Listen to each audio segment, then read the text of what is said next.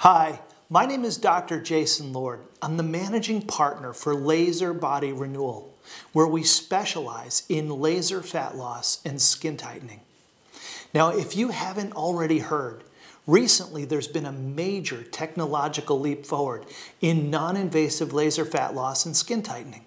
Comparatively, it's as big a leap forward as it would be to suddenly go from a pre-iPhone era BlackBerry to today's latest smartphone. Now, this new generation of green laser is called the Emerald, and it sets an entirely new technological benchmark as the first non-invasive laser awarded FDA approval to successfully treat patients with a body mass index up to 40, which is considered clinically obese. You see, in the past, cosmetic body sculpting devices were just that, for cosmetic spot fat reduction only. But with the Emerald laser, we now have a non-invasive, painless laser that's clinically proven to reduce overall body circumference, not merely spot fat reduction. And it works even in people considered clinically obese. So how does it all work, and what makes the Emerald laser such an improvement over the last two previous generations of laser technology? To answer that, it's helpful to start with a brief explanation of how non-invasive laser technology has evolved from attempting to freeze and kill fat cells to today's more modern approach.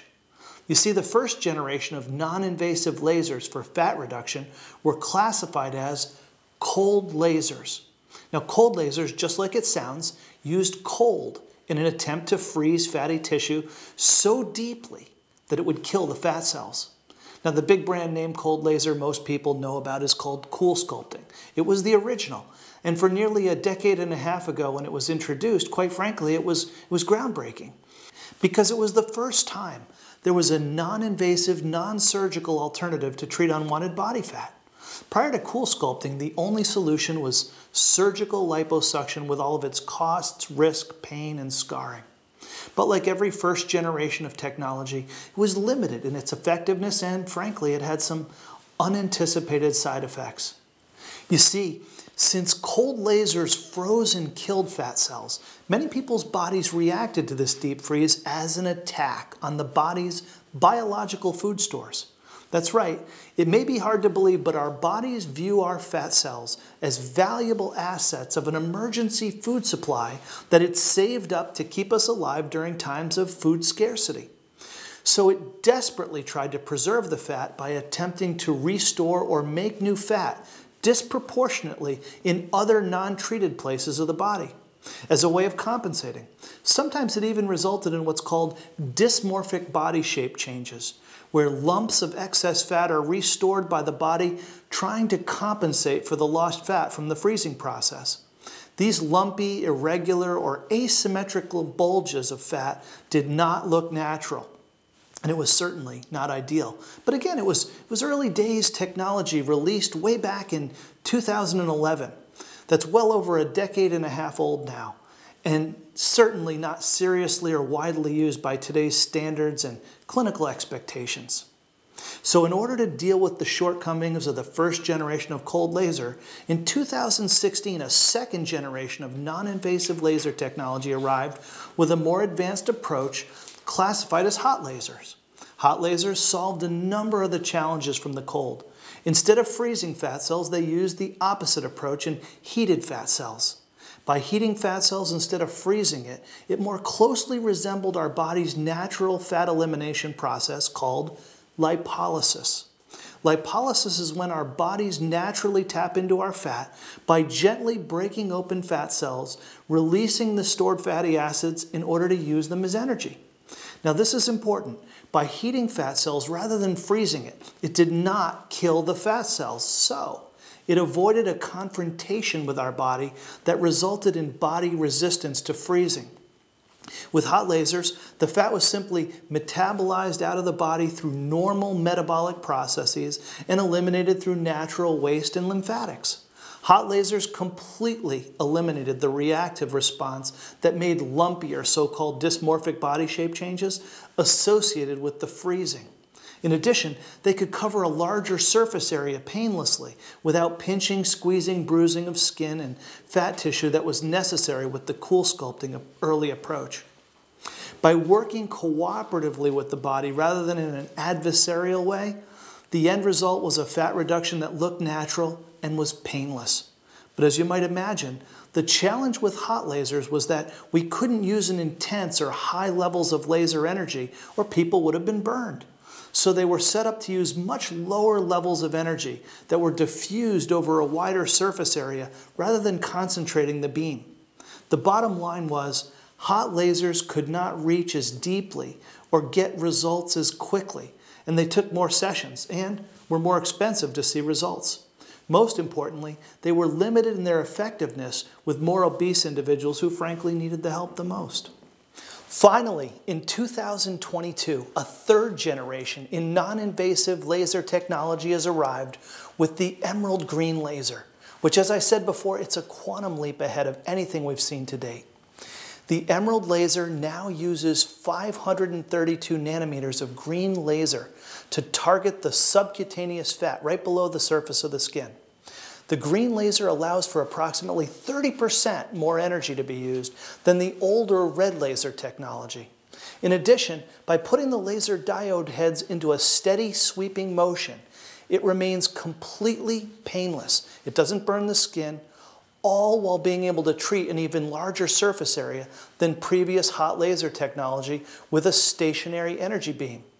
The emerald laser allows for an unprecedented depth of fat targeting while simultaneously increasing the surface area that can be treated in a single session. In addition, the pinpointed, concentrated energy from the emerald green laser technology does something both previous generations of hot and cold lasers could not. You see, just like when our bodies go into that natural state of fat burning called lipolysis, the emerald laser is able to stimulate inside the fat cells the same natural hormonal reaction in the mitochondria of the fat cells, mimicking exactly the way your body does when it turns to your fat stores to extract the energy from them. This hormonal reaction is called a biochemical or a biohormonal cascade. It's a series of natural, healthy, and helpful chemical signals that are communicated from fat cells to other fat cells all over the body, even ones too deep to be reached directly by lasers. The chemical messages tell other fat cells that it's time to begin releasing their fatty acid contents because our bodies want to use that stored energy reserve from the fat. The mitochondria of our fat cells house a special protein called cytochrome C oxidase, or CCO. CCO gets excited by the energy from the green laser, which then influences the production of ATP, which in turn influences the production of nitric oxide and reactive oxygen species, or ROS. Fat cells respond to this biochemical cascade by emulsifying the fat cell contents into fatty acids and opening up a transitory pore in the fat cell wall. The fat content is gradually released through the fat cell through the transitory pore into the interstitial space. Lymph vessels then transport the now freed fatty acids to lymph nodes, where they're broken down by macrophages, which is a type of white blood cell. They're used up as CO2 in breathing or feed muscles and organs. Now, I know that's a lot of highly technical biochemistry. And for those who want even more information, we have links to a few published FDA clinical trial research on our main website that you can dive deeper into if you'd like to read this. However, the main takeaway is this: non-invasive laser fat reduction treatments are not new. It's been around now for nearly a decade and a half, and the technology has been steadily advancing and refining in safety, in outcomes, and effectiveness. Right now, a third wave of innovative technology in non-invasive body fat reduction is here, and it's a massive leap forward from the last generation. And we're seeing amazing results with it. The emerald laser is the only non-invasive laser to be FDA approved to reduce overall body circumference in people considered clinically obese. It can effectively treat people with a BMI of up to 40. This is much more than just spot fat reduction of the past in people who are already trim. There's absolutely been nothing even close to this level of help available in the past, short of a surgical intervention. Now, if you don't know your BMI, it's not a problem.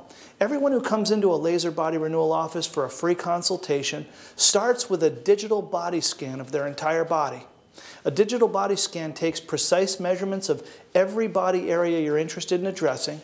Then, based on your age, your gender, your height, your weight, and measurements, it determines your baseline BMI, or body mass index, providing us with a precise measurement and images of exactly where your body is starting, and guides us to make a more precise session recommendation. We take new scans again at the end of your laser session regimen to see exactly how your measurements have changed and to visualize and document your body shape transformation. Now, I hope you found this conversation informative and not overwhelmingly technical. To learn more and to schedule a free consultation at one of our offices, or to register yourself for an Emerald Laser Session discount, click the button or links below to visit our main website.